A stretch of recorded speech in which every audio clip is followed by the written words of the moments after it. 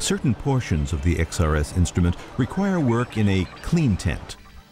One of the parts of this experiment is a bunch of filters, very, very thin filters to let the X-rays through but keep out visible light and infrared, that sort of thing.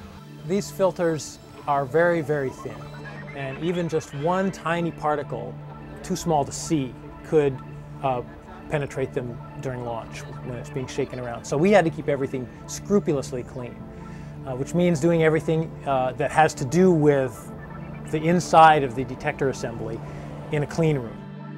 A clean tent works by pulling the air in at the top and passing it through special filters to remove dust particles. This raises the air pressure inside, which keeps outside air from coming in.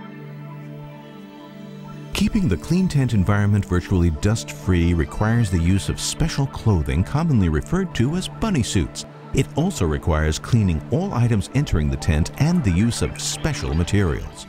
This is cleanroom paper, but when you run it through the printer, you get a lot of toner on it, so you have to wipe it off before you take it to cleanroom. Wow. Tedious, but it does come up pretty black, so it's, yeah, why am I wiping paper off? Well.